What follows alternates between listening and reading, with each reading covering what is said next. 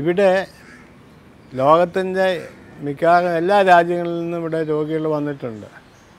അവർക്കെല്ലാം നല്ല ആശ്വാസം കിട്ടിയ ശേഷമാണ് ഇവിടുന്ന് പോയിട്ടുള്ളത്. നമ്മുടെ ഇവിടെ എല്ലാ ചൊവ്വാഴ്ചകളും പാവപ്പെട്ട പേഷ്യൻസിന് നമ്മൾ ഫ്രീ കൺസൾട്ടേഷനും മരുന്നും എല്ലാം കൊടുക്കുന്നുണ്ട്. ₹1 പോലും നമ്മൾ അവരുടെ നിന്ന് ചാർജ് ചെയ്യുന്നില്ല. ക്യാൻസർ രോഗികൾ ഇവിടെ വരുന്ന മിക്ക രോഗികളിലും 4th സ്റ്റേജ് പേഷ്യൻ്റ് അത്യാസന്ന നിലയിലാണ് അവരിവിടെ എത്തുന്നത്. മറ്റുള്ള സ്ഥലത്ത് നിന്ന് ഉപേക്ഷിച്ച് അവർക്ക് ചികിത്സയില്ല എന്ന് പറയുമ്പോഴാണ് നമ്മുടെ അടുക്ക വരുന്നത്. ഞാൻ doctor Zacharia Jacob, director Athulya Ayurvedic medical research centre, മുണ്ടിക്കത്താഴം, Kozhikode. 1996 മുതൽ ഈ സ്ഥാപനം ഇവിടെ പ്രവർത്തിക്കുകയാണ്. ഇത് മുഖ്യമായിട്ടും ആയുർവേദ ചികിത്സയ്ക്കാണ് ഇതിൻ്റെ പേര് കേട്ടിട്ടുള്ളത്. ലോകത്തിൻ്റെ നാനാഭാഗത്തു നിന്നും രോഗികൾ ഇവിടെ വന്ന് ചികിത്സ എടുക്കാറുണ്ട്. ഏതവസ്ഥയിലുള്ള ക്യാൻസർ രോഗികളെയും ഞങ്ങൾ ചികിത്സിക്കും. ഇതിന് പ്രത്യേകമായിട്ടുള്ള ഒരു ചികിത്സാ പദ്ധതി തന്നെ ഞങ്ങൾ ഉണ്ടാക്കിയിട്ടുണ്ട്. അതിൻ്റെ പേരാണ് SA29 തെറാപ്പി. രോഗി വന്നു കഴിഞ്ഞാൽ 3 സ്റ്റെപ്പുകളുണ്ട് ഈ ചികിത്സയിൽ. പ്രോട്ടോക്കോളിന് അനുസരിച്ചിട്ട് ആദ്യത്തെ സ്റ്റെപ്പ് ഡീടോക്സിഫിക്കേഷനാണ്. ഡീടോക്സിഫിക്കേഷൻ എന്ന് വെച്ചാൽ ക്യാൻസർ രോഗത്തിൻ്റെ ടോക്സിൻസ് ശരീരത്തിലുണ്ടാകും. അത് ശരീരത്തിൽ നിന്ന് നീക്കിക്കളഞ്ഞാൽ ചികിത്സിക്കാൻ വളരെ എളുപ്പമാണ്. ഇതിന് ഒരു ബയോചിപ്പ് തെറാപ്പി എന്ന് പറയുന്ന പ്രൊസീജിയർ തന്നെ ഞങ്ങളിവിടെ ഡെവലപ്പ് ചെയ്തിട്ടുണ്ട്. അതുവഴി ഈ ടോക്സിൻസിനെ ഇല്ലാണ്ടാക്കി തീർക്കും. ക്യാൻസറിനെ ചികിത്സിക്കാൻ വളരെ എളുപ്പമുണ്ടാകും. കീമോതെറാപ്പി കഴിഞ്ഞ പേഷ്യൻസിലാണെങ്കിൽ ടോക്സിൻസിൻ്റെ അളവ് വളരെ കൂടുതലാണ്. ഇങ്ങനെയുള്ള മറ്റുള്ള ചികിത്സകൾ ചെയ്യുന്നത് മൂലം ടോക്സിൻസിൻ്റെ അളവ് കൂടുന്നതുകൊണ്ട് അതുകൊണ്ട് തന്നെ രോഗിക്ക് നാശം സംഭവിക്കുകയാണ് ഉണ്ടാകുന്നത്. അതിനുള്ള ഒരു ഫലവത്തായ ചികിത്സയാണ് ബയോചിപ്പ് തെറാപ്പി. രണ്ടാമത്തെ ഘട്ടത്തിൽ ഇതിന് ആൻറ്റി ക്യാൻസർ ആയുർവേദിക് മെഡിസിൻസും സപ്പോർട്ടീവ് മെഡിസിൻസും കൊടുക്കുന്നു. കൂടെ സ്വാത്തിക് ആയുർവേദിക് ഫുഡ് കൊടുക്കുന്നു. പിന്നെ മൂന്നാമത്തെ സ്റ്റെപ്പ് ഇതിനെ റീഹാബിലിറ്റേഷൻ പ്രൊസീജിയറാണ്. ചികിത്സ കഴിഞ്ഞ് പോകുന്ന രോഗികൾക്ക് അവരുടെ ശരീരത്തിൻ്റെ പ്രതിരോധ ശക്തി വർദ്ധിപ്പിക്കാൻ വേണ്ടുന്നതായ എല്ലാ ഉപദേശങ്ങളും അവർക്ക് കൊടുക്കുന്നു. അതുവഴിക്ക് ഇത് രോഗചികിത്സയ്ക്ക് ആവശ്യമുണ്ടെങ്കിൽ വീണ്ടും ഇവിടെ ഞങ്ങളുടെ അതുല്യയിൽ റിസർച്ച് സെൻറ്ററിൽ വരാം, ചികിത്സ എടുക്കാം. ഇത് മിക്കവാറും ഈ റീഹാബിലിറ്റേഷനിൽ ചിലപ്പോൾ 3 മാസം തൊട്ട് 1 വർഷം വരെ മരുന്ന് എടുക്കേണ്ടതായ സിറ്റുവേഷൻ ഉണ്ടാകുന്നുണ്ട്. റീഹാബിലിറ്റേഷൻ സെൻറ്റർ കഴിഞ്ഞാൽ രോഗികൾ മിക്കവാറും സുഖമായിട്ട് പോവുകയാണ് ചെയ്യുന്നത്. ഞങ്ങളുടെ അടുക്ക് 25 കൊല്ലം 30 കൊല്ലം മുമ്പ് വരെ ചികിത്സയെടുത്ത ആൾക്കാർ ഇപ്പോഴും ജീവിച്ചിരിപ്പുണ്ട്. യാതൊരുവിധ സൈഡ് എഫക്ട്സും ഇല്ലാത്തൊരു ചികിത്സാ പദ്ധതിയാണ്. എല്ലാത്തരം ക്യാൻസറുകൾക്കും ഇത് ഉപയോഗപ്പെടുത്തുന്നു. എൻ്റെ പേര് ഡോക്ടർ ബേസിൽ പലോസ്. ഞാനിവിടെ അതുല്യ ആയുർവേദിക് മെഡിക്കൽ റിസർച്ച് സെൻറ്ററിൽ ആറുമായിട്ട് വർക്ക് ചെയ്യുന്നത്. ഞാനും എൻ്റെ വൈഫ് ഡോക്ടർ ആഷ്ലി ജേക്കബ് ഇവിടെ തന്നെയാണ് വർക്ക് ചെയ്യുന്നത്. ഞങ്ങൾ മെയിനായിട്ട് ഇവിടെ ക്യാൻസർ പേഷ്യൻസിനെയാണ് ട്രീറ്റ് ചെയ്യുന്നത്. 21 ദിവസത്തെ ട്രീറ്റ്മെൻറ്റാണ് നമ്മളിവിടെ കൊടുക്കുന്നത്. മെയിനായിട്ട് നമ്മളിവിടെ ചെയ്യുന്നത് ബയോചിപ്പ് തെറാപ്പി. അതിൻ്റെ കൂടെ പേഷ്യൻസിന് ആവശ്യമുണ്ടെങ്കിൽ പഞ്ചകർമ്മ സപ്പോർട്ടീവ് ആയിട്ടുള്ള ട്രീറ്റ്മെൻറ്റ്സാണ് നമ്മളിവിടെ കൊടുക്കുന്നത്. നമ്മുടെ ഇവിടെ എല്ലാ ചൊവ്വാഴ്ചകളും പാവപ്പെട്ട പേഷ്യൻസിന് നമ്മൾ ഫ്രീ കൺസൾട്ടേഷനും മരുന്നും എല്ലാം കൊടുക്കുന്നുണ്ട്. ₹1 പോലും നമ്മൾ അവരുടെ നിന്ന് ചാർജ് ചെയ്യുന്നില്ല. ഒരുപാട് പേഷ്യൻസ് നമുക്ക് എല്ലാ ചൊവ്വാഴ്ചകളും ഈ ട്രസ്റ്റിൻ്റേതായ പേഷ്യൻസായിട്ട് വരുന്നുണ്ട്.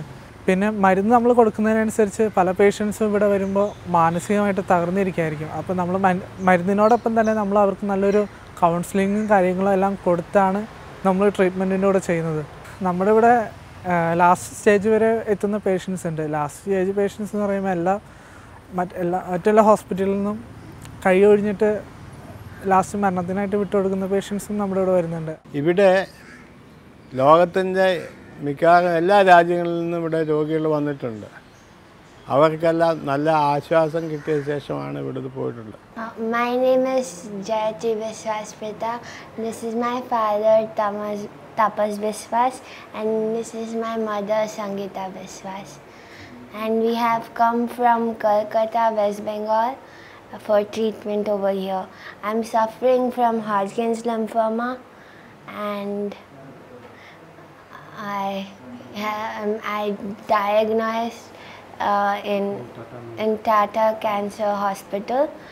They did PET CT scan and they told me that they told us to do chemotherapy, and they said they can treat it, but they don't have guarantee that after a few years it might come back.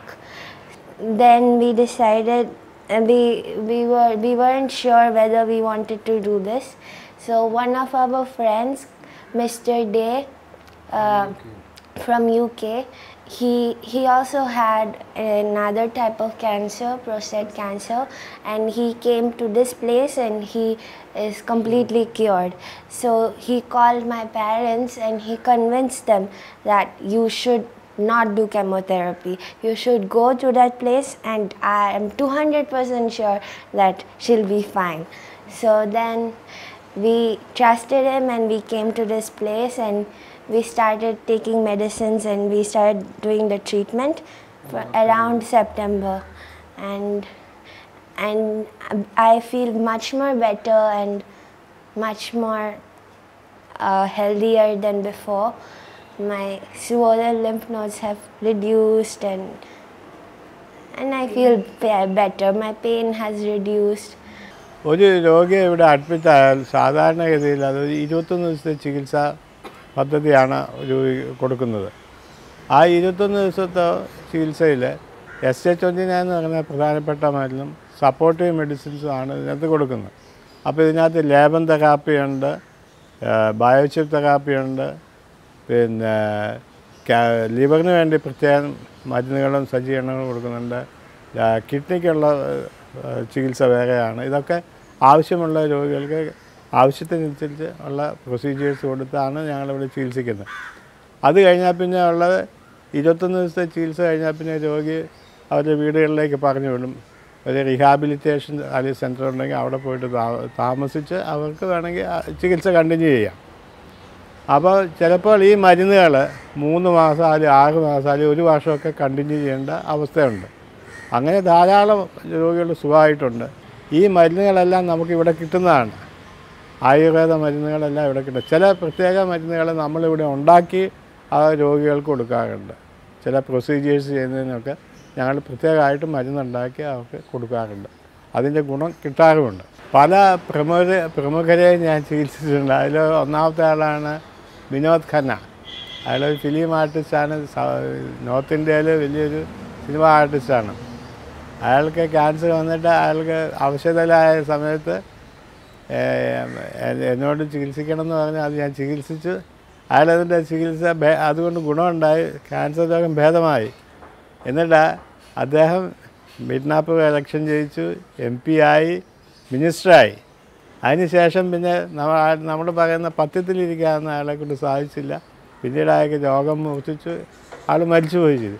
ഇതുപോലെ പല ആൾക്കാർ ഈ ചികിത്സാ പദ്ധതിയിൽ ഈ മരുന്നുകളെല്ലാം ഞങ്ങൾ പുറമേ നിന്ന് മേടിച്ചുകൊണ്ട് വന്നിട്ട് സംസ്കൃത വസ്തുക്കളെല്ലാം വാങ്ങിയിട്ട് അത് സംസ്കരിച്ചെടുത്ത് മരുന്നുകൾ ഇവിടെ ഉണ്ടാക്കുന്നു.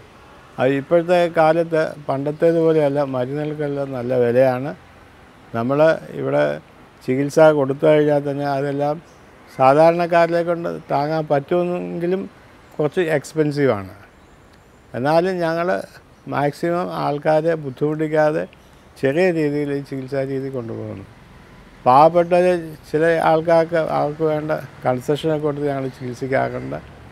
എല്ലാവരെയും ഇതുപോലെ ചികിത്സിക്കാൻ ബുദ്ധിമുട്ടാണ്. ഇപ്പോഴത്തെ കാലത്ത് എല്ലാത്തിനും ഭയങ്കര വിലയുണ്ട്, മരുന്നുകൾക്ക് വിലയുണ്ട്, ഇവിടെ ഹ്യൂമൻ റിസോഴ്സസിന് വിലയുണ്ട്, ഭക്ഷണത്തിന് വിലയുണ്ട്, അക്കോമഡേഷൻ, ഇതെല്ലാം പണ്ടത്തേതുപോലെയല്ല, എല്ലാം വില കൂടുതലാണ്. അതുകൊണ്ട് ഇത് കുറച്ച് എക്സ്പെൻസീവായിട്ടുണ്ട് ഈ ചികിത്സാ പദ്ധതി. എന്നിരുന്നാലും സാധാരണ ഒരു ആൾക്ക് ഇത് താങ്ങാവുന്ന പോലെ ഏകദേശം 1 ലക്ഷം 1.5 ലക്ഷം രൂപയ്ക്കൊണ്ട് ഒരു ക്യാൻസർ ചികിത്സിച്ച് എടുക്കാവുന്നതാണ്. അത് പ്രശ്നങ്ങളൊന്നുമില്ല. മറ്റുള്ള മോഡേൺ മെഡിസിൻ്റെ നല്ല നല്ല വശങ്ങൾ ചേർത്ത് ഈ ആയുർവേദ ചികിത്സാ രീതിയും കൊണ്ട് സമന്വയിപ്പിച്ച് ഒരു ഹോളിസ്റ്റിക് അപ്രോച്ചായിട്ട് ഈ ചികിത്സാ രീതി മുമ്പോട്ട് കൊണ്ടുപോയാൽ നമുക്ക് എല്ലാ ക്യാൻസർ രോഗികളെ സുഖപ്പെടുത്താൻ സാധിക്കും. അതിന് ഞാൻ ഒറ്റയ്ക്ക് വിചാരിച്ചാൽ സാധിക്കില്ല. അതിനകത്ത് ഗവൺമെൻറ്റിൻ്റെ സഹായം വേണം, ഗവൺമെൻറ് ഇടപെടണം, മറ്റുള്ള സന്നദ്ധ സഹകരണം മറ്റുള്ള ഏജൻസികളിൽ നിന്നുണ്ടാകണം. എന്നാൽ മാത്രമേ നമുക്കത് വിജയിപ്പിച്ചെടുക്കാൻ സാധിക്കില്ല. ഒരു 50-70% ഞങ്ങളെ ആൾക്കാരെ രക്ഷിച്ചെടുക്കാൻ സാധിച്ചിട്ടുണ്ട്. എൻ്റെ അഭിപ്രായത്തിൽ ഈ 100% എല്ലാ രോഗികളെയും ചികിത്സിച്ച് ഭേദമാക്കാനുള്ള ഒരു സജ്ജീകരണം, നല്ലൊരു ഹോസ്പിറ്റൽ, ഒരു ഇൻ്റർ ഡിസിപ്ലിനറി അപ്രോച്ച്, ഒരു ഹോളിസ്റ്റിക് അപ്രോച്ച് ഉണ്ടാക്കിയെടുക്കുക എന്നുള്ളതാണ്. അതുകൊണ്ട് നമുക്ക് അതിനുവേണ്ടി പ്രയത്നിക്കാം. എല്ലാവരുടെയും സഹായ സഹകരണങ്ങളും ഞാൻ ആഗ്രഹിക്കുന്നു.